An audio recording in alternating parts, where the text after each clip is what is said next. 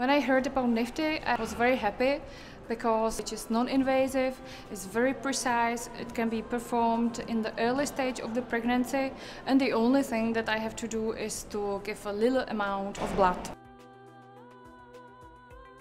The non-invasive prenatal diagnosis method, the one that we're talking about now using cell-free DNA, the detection rate is well over 99%, much higher than the conventional screening test, and the false positive rate is 0.2% or lower. It is just the best screening test that anybody has ever devised for Down syndrome.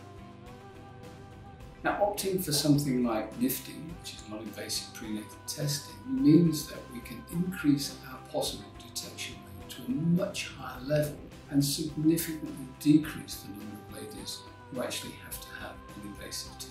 So the detection rate's in the order of 99% and less than 1% needing an amniocentesis. That means that we're going to identify a much higher percentage of the babies with Down syndrome and do much fewer invasive testing. The knock-on result of which they have very many fewer miscarriages.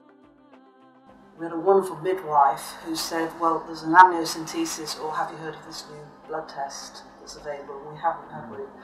And John immediately said, if it's safe, what to do. That's what we decided. I knew that there was a 1% chance of damage to the baby if 1% amniocentesis, and I was determined that we should use the non-invasive test.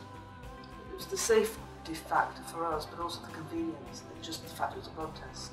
So it was just, we just thought wonderful. But I'd never heard of it, John hadn't heard of it. If it hadn't been the midwife telling us, we wouldn't have had a clue.